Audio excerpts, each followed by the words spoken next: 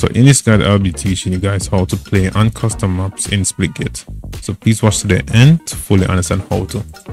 I'm going to try not to make this a long video. Now, the first thing you want to do is find a custom map code. This code will enable you to download a custom map to your Splitgate account. So where do we find these codes? There's actually an entire Twitter account by the name of Splitgate Map Builders, which I'll put the direct link to in the description. So on this Twitter account, if you keep scrolling through the tweets, you're going to find the tweets like these, showing pictures of a custom map,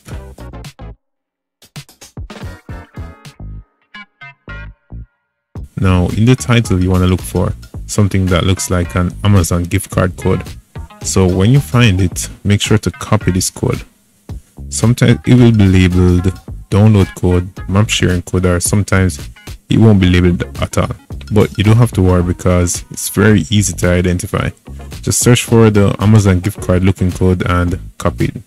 Plus usually it's paired with pictures and stuff. Now once you have copied this code, you want to start up Splitgate. Now on the home screen, you want to click play, then map creator, then select create lobby. Now in the bar at the bottom, on the far left, you're going to see the download map option. You want to click this. Now that same Amazon gift card code you copied, you want to paste it here. Then click download. There will be a little visual indicator telling you when it's finished in the top right of your screen.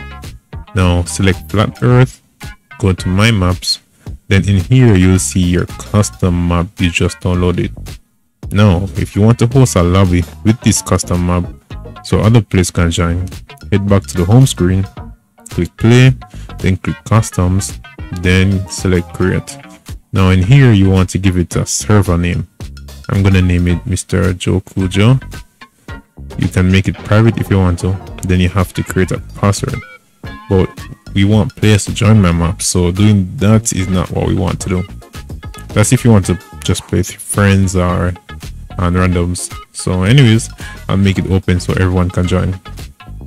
Choose whatever region. I like to choose US East and turn up the player count to 10. Then select create game.